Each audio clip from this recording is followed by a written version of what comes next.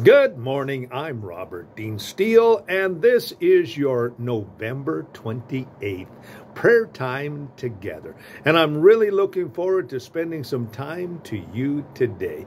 And today, Lord, we thank you for this wonderful opportunity to spend some time together, to grow in the grace and knowledge of the Lord Jesus Christ, and to spend time, Lord, of course, putting together both the Word of God and as well, Lord, this opportunity to pray. Now, Father, we thank you today that as we grow in the Word of God, we want to not only, Lord, hear the Word of God, but we also want to do the Word of God. It was James who said so concisely, precisely, and as well consistently, and also straight to the point.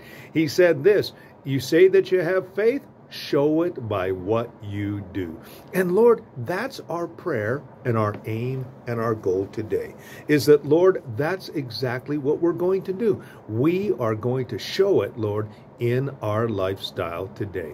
Father, I was reading today that in different areas that we can, for example, at Christmas time, Lord, we should be focusing on more acts of kindness. And Lord, we know that when we open our lives to you, you're going to give us all kinds of opportunities, and we're grateful for those opportunities. Now, Lord, before we do anything, of course, we've got to be prepared. We need to be prayed up and ready to go and do what it is that, Lord, you're calling us to do. Live the lifestyle that, Lord, you've called us to live. We want to do that today, Lord. We want to make sure that everything we do, everything we say, and everything that we live, Lord, would bring honor and praise and glory to your name. With that thought in mind, Lord, today, would you help us, Lord, to walk in your incredible love? Father, we know that our faith is always demonstrated by acts of love and kindness. And we're not just talking about random acts of kindness, but Lord, we're talking about decided opportunities to speak into people's lives and to touch them for Jesus Christ. Lord, that's what we want to do today. We want to go into each and every life situation, bringing your grace, bringing your mercy, bringing your love into people's situations. So, Father, right now, we're going to prepare our hearts to do that. It is in the place of prayer that we do these things, where we say, okay, God, now, in this moment, would you lead and guide me and direct me today to people that you want us to minister? Now, we can look at the life of Jesus Christ for an example. Jesus was a man who spent many hours in prayer. Now, he would get alone with you, and he would be asking questions such as, Lord, what is it you want me to do today? The thing that I find so fascinating about Jesus' life is that he fluidly and almost effortlessly went from one situation to the next. People would come to him and ask him to do certain things, and he seemed to have just the right answer at the right time. Now, how did that happen? That happened in the area of prayer.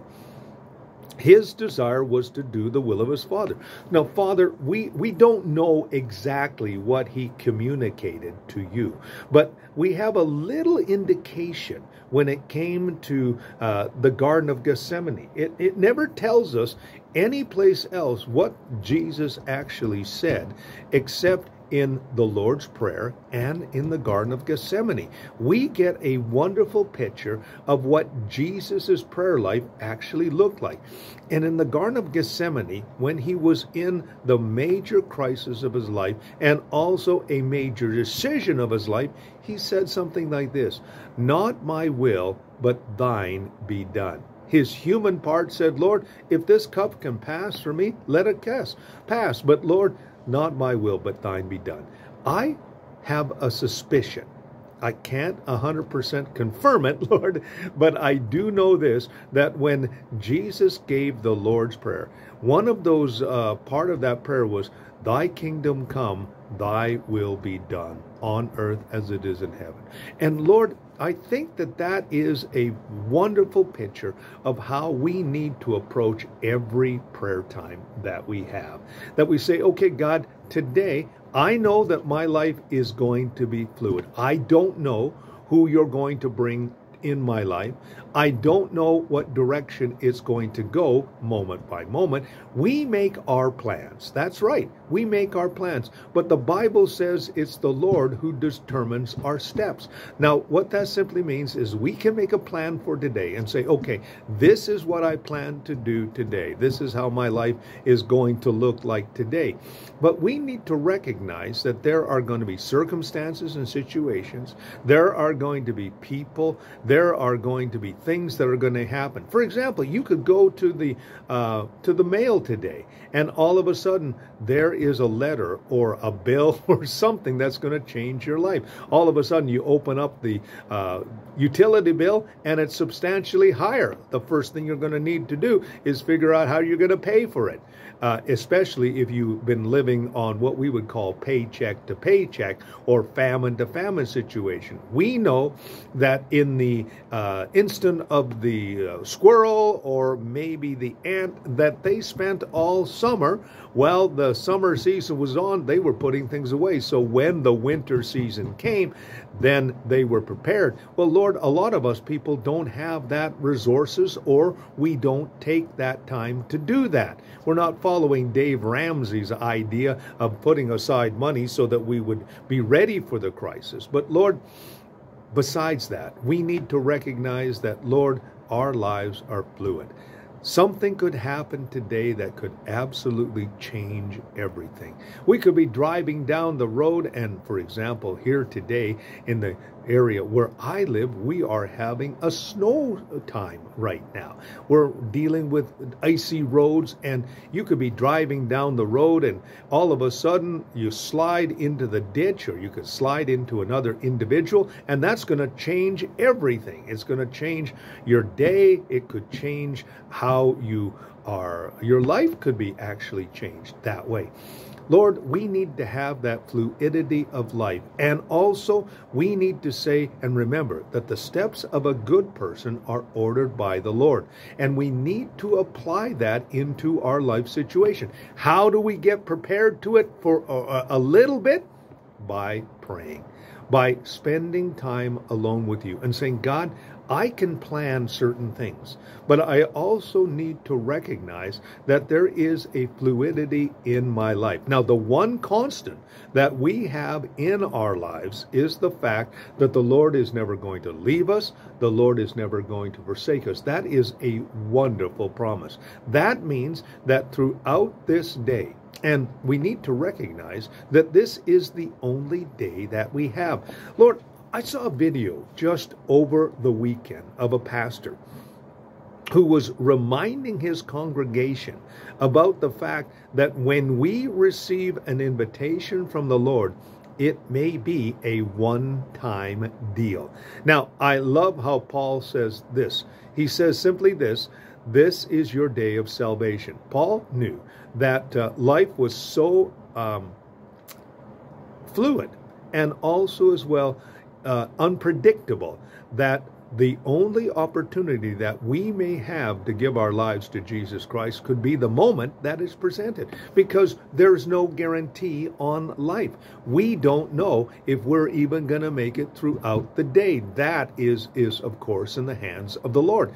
So when we get up in the morning, like I am right now, I'm saying, Lord, I know that this is the only day that I have. And so, Lord, allow me today to be ready to give that reason of the hope that lies within me. Because I never know when someone will, that conversation that I'm having with someone will turn to eternal things. And when it turns to eternal things, I need to be ready to share the hope that lies within me. In fact, Paul says you need to be ready in season and out of season. That means that when the opportunity comes, it usually comes when you least expect it.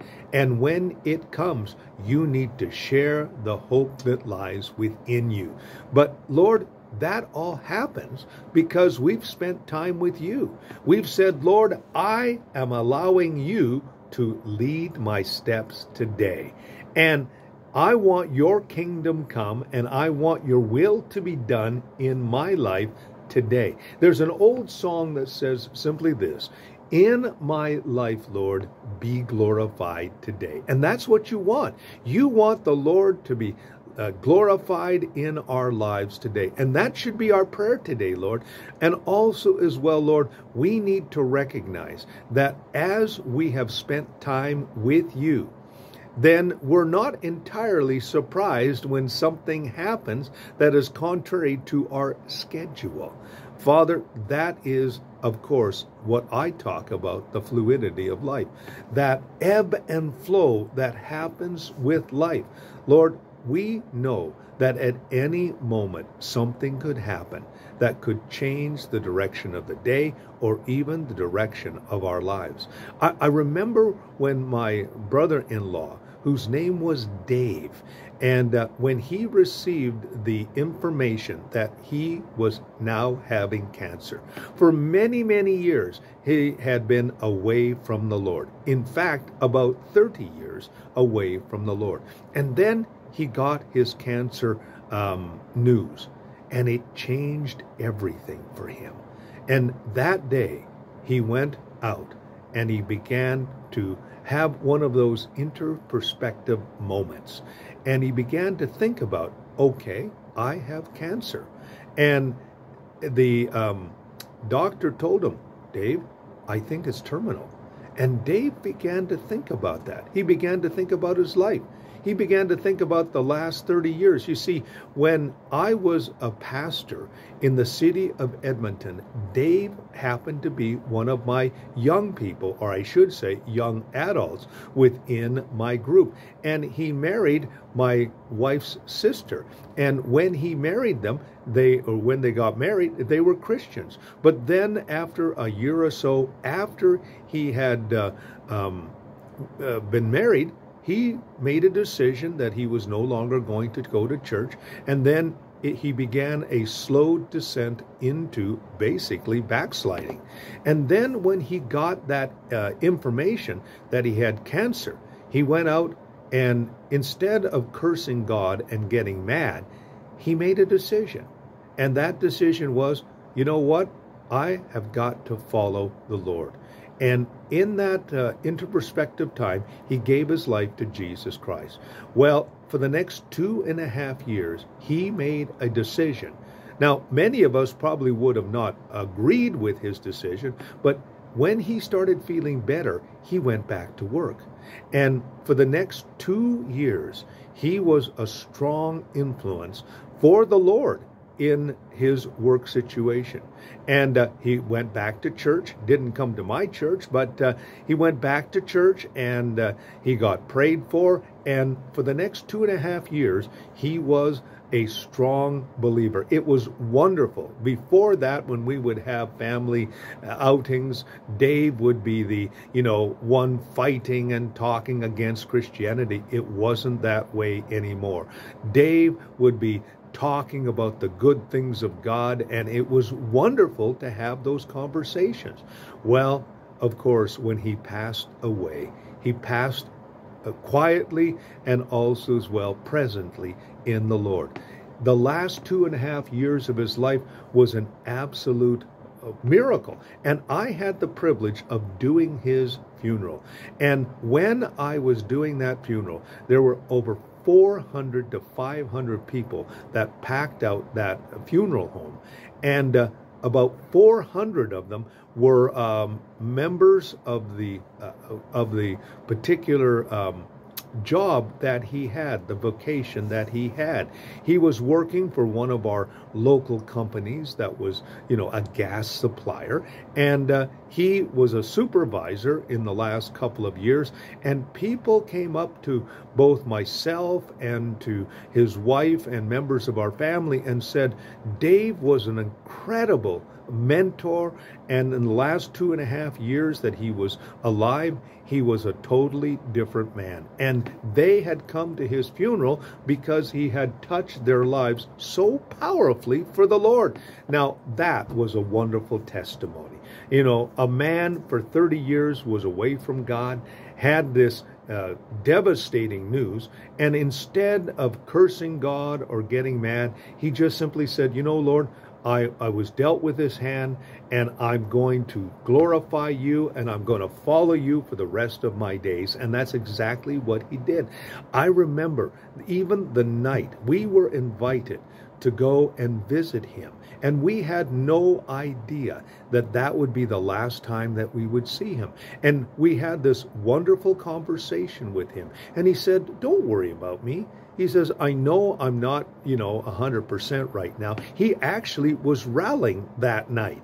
And we were excited about what was going on. We had a wonderful conversation. We did not know that when we left at 10 o'clock at night, that we would receive a phone call at 1:30 in the morning telling us that Dave had passed into the presence of the Lord. He had told his wife, go home. He says, I'll be here in the morning, not knowing that the Lord would come to him that night and say, Dave, it is time for you to go home. And when the nurse came in, she said, I checked on him at midnight. She says, and I went to check on him at 12:30, and she says, he was gone. And she said he had such a peaceful look on his face. And when we heard that from the nurse, we just rejoiced in the fact that the Lord decided to take him home. He was rallying. He was talking with us. And then just a couple of hours later, the Lord and him decided to go home. And Father, I remember it was a powerful, incredible funeral that we had. And it wasn't a time of sadness, but it was a time of celebration and also a time of memorial. How so many people came afterwards and told us what a wonderful influence Dave had been in their lives in the last 2 years. They said he was heroic in the face of the cancer. They knew that he was dealing with pain from time to time, and he was living in pain all the time, and he was heavily medicated, but he was able to do his job. He was able to be a mentor. He was always kind. He was always loving. He would talk about the Lord with people. People would often say, Dave, how can you be so positive when you have this thing hanging over? He says, listen, cancer is what I have. It's not defining who I have. Dave also became a man of the Word of God and a man of prayer. And today his wife is a Sunday school superintendent in our church. She as well came back to the Lord and is serving the Lord after 30 years of not serving the Lord. It was a very uncomfortable situation whenever we would gather together with them and we would have conversations, because conversations always turn to the things of the Lord in our family gatherings, because we're Christians and we love to talk about the things of the Lord. And it was uncomfortable. But after Dave came to know the Lord, it was a totally different situation. He loved the Word of God. He loved to discuss the things of God and would often, tell us what is going on in his life. He would tell us what was happening with the cancer. But he said all the time, he says, I may have the disease, but it doesn't define who I am. And that was what people would say to us at his funeral. He said often, they would ask him how he was doing. They would ask him about his treatments. And he was very forthright and very, open about what was going on in his life. But he would often say, listen, this cancer is what I have. It is not who I am. And they would remember that. And we need to recognize that just because we have circumstances that are not pleasant, just because we go through difficult times, that is not who we are. Who we are is a conqueror in Jesus Christ. Today, I want you and myself to remember that we are not victims. We are victors today. We are not being overcome. We are overcomers. We are not being conquered. We are more than conquerors. And the testimony that I shared with you today in this time and place of prayer was to encourage you that no matter what your circumstances are, God is there. We have an entire book that basically shows us that good things can actually happen, or bad things, I should say, can happen to good people. We have the book of Job, where Job, he is going on in his life. He's offering prayers for his family. He's a godly example. The Lord has blessed him. And he has no idea of a conversation that is happening in heaven and how that God actually allowed Satan to afflict him. And when Job was fully afflicted by boils and losing everything, his wife comes up to him and says, "You know what? You should just curse God and die, because this is not good situation." And Job's response is, "Wife, woman," he says, "God gives us the good and the bad, and we have to thank him no matter what." Paul put it this way: "In everything give thanks, for this is the will of God for those who are in Christ Jesus." It doesn't mean that all things happen to us are good, but all things will work together for good. That's what Romans 8:28 says.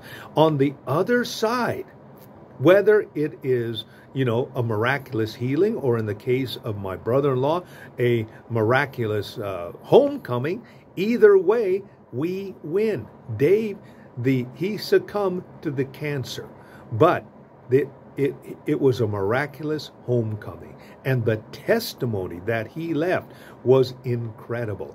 And he was also heroic in his fight against the cancer. He did lose the battle, but in other words, he won, because he's now in the presence of the Lord. Well, Job, of course, was faced with this situation, and it was interesting that Job often monologued about what happened, but he didn't blame God, and he didn't curse God through those monologues. And on the other side of the situation, after the Lord had restored him, and the interesting thing about this book is God never explained why it happened. Now we, of course, being third persons, we're watching this narrative, we're listening to this narrative, and we know that on the other side, Job did understand. But in the middle of the narrative, God didn't explain. When God came along and began to talk to Job, he said, "Job, where were you when I did all of these things?" And at the end, Job just basically says, "I have heard of you by the hearing of the ear. But now that I see you, I repent with sackcloth and ashes." He says, "Lord, I've been humbled by this encounter." Let's face it, Job was the most righteous man in that generation. There was no man like Job. He was blameless, and God even bragged about him. And then, when it was all said and done, God restored him.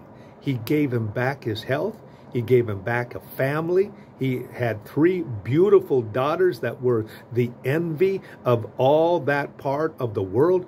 God gave him twice as much back. Why? Because Job was, of course, blameless and righteous and above reproach through the situation.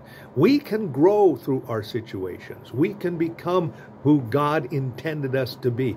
You know what? Whatever you're going through today, remember this: it does not necessarily define who you are. How you react is also going to determine what direction you are going to see your life go. If you receive bad news today and you get up there and you jump up and down and curse and swear and get mad at God and everybody else, guess what? You've already lost. But if you just simply say, "Lord, I don't understand why this is happening to me, but I trust you." You see, Job said something very powerful. He said, "Even though he slays me, I will trust him. Father, today, thank you that no matter what comes our way, we're going to trust you. We're going to trust you with all our hearts. We're not going to lean to our own understanding. We're simply going to acknowledge you and ask you, Lord, to direct our path. We want to be a Dave. Lord, we want to live our lives above the circumstances. Lord, we know that whatever we face does not necessarily define us. It is not defining who we are. It's what's happening to us. But Lord, our trust is in you today. We're not leaning to any of the things that we would normally lean on. We are leaning on the everlasting arms. There's a wonderful song that says, and he walks with me and he talks with me and he tells me that I am his own. And the joy I share as we tarry there, none other can ever know. That is, of course, from the song In the Garden. Lord, today, as we've spent time with you, thank you that this is a time and a moment, Lord, of victory. This is a time and moment of planning for the day, to be not reactive, but proactive, to be like our Savior, who wanted to do the will of his Father and knew that life was fluid and unexpected. But trust the Lord when it came to the activities of the day. And whenever he was faced with something, he rose above the circumstance. Why? Because he had spent time with his Father. And he said, thy kingdom come, thy will be done. And that's what we want, Lord. We want your kingdom to come. We want your will to be done. We want the righteousness, peace, joy, and power that defines, of course, Lord, a righteous individual and the kingdom of God to be established in our lives today. Thank you, Lord, for this time and place of prayer and the examples that we have and have expressed today. In Jesus' name we pray. Amen. Well, of course, if you like what you've been hearing, I would encourage you to press the like button and also subscribe to my YouTube channel. My name is Robert Dean Steele. Thank you for spending time with me today, and God bless you.